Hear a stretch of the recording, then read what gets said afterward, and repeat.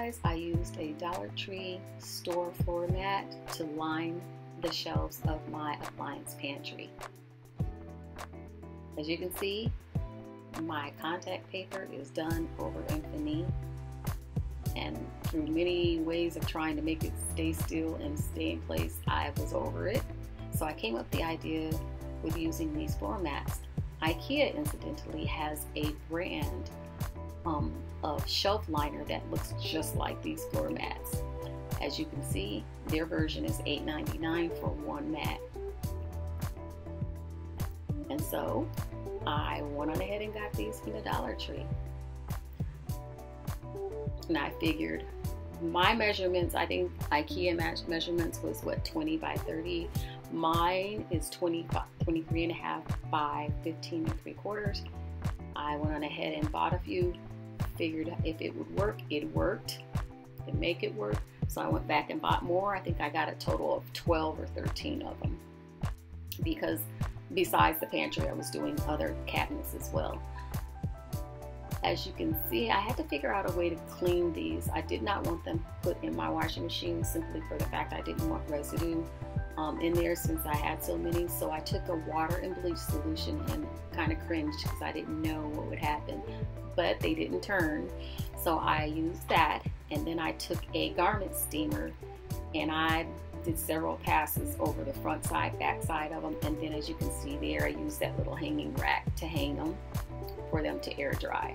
And as you can see, I was not being docile with it. I was aggressively steaming it. You know, especially in today's time, you guys, we have to be safe.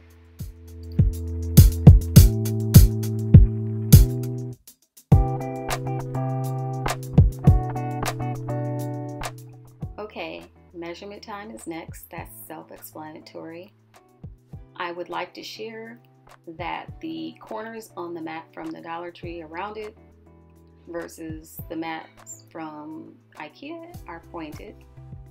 If you prefer pointed, go ahead and cut them so that they're more square rather than rounded on the corners.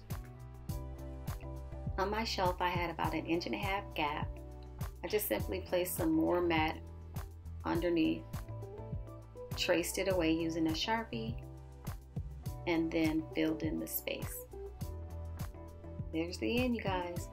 So I just want to add to you, if you're a person where patterns matter to you, make sure you're cutting your mat so that the flow is continuous.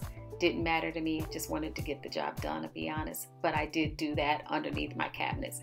So here we go. Let's get this cabinet back filled, you guys. Okay, that timing, it needs work. I'll admit it.